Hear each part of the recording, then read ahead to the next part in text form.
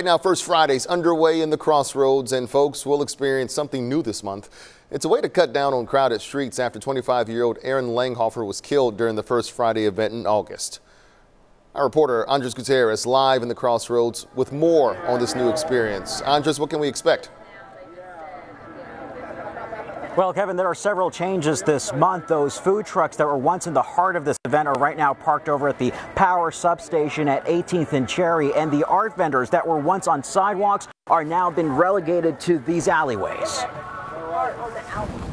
Do you guys need any help with anything? As a vendor at First Fridays, Kayla Wist is in the Crossroads. I'm hoping it doesn't get too much colder.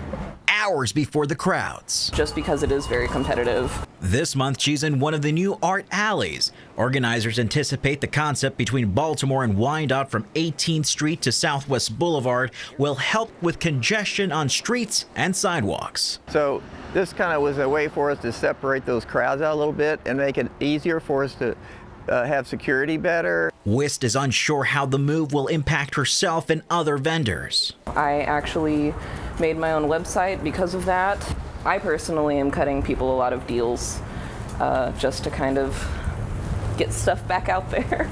Hopefully it'll draw a lot more people in, having us kind of localized in one spot.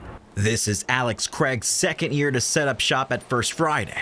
It's really cool getting to talk to people from around the community, and then I get to show off all my stuff that I make and hopefully make a few bucks. He hopes this new concept can help prevent another tragedy. It's horrible. You know, we all gotta stay strong, leave your guns at home.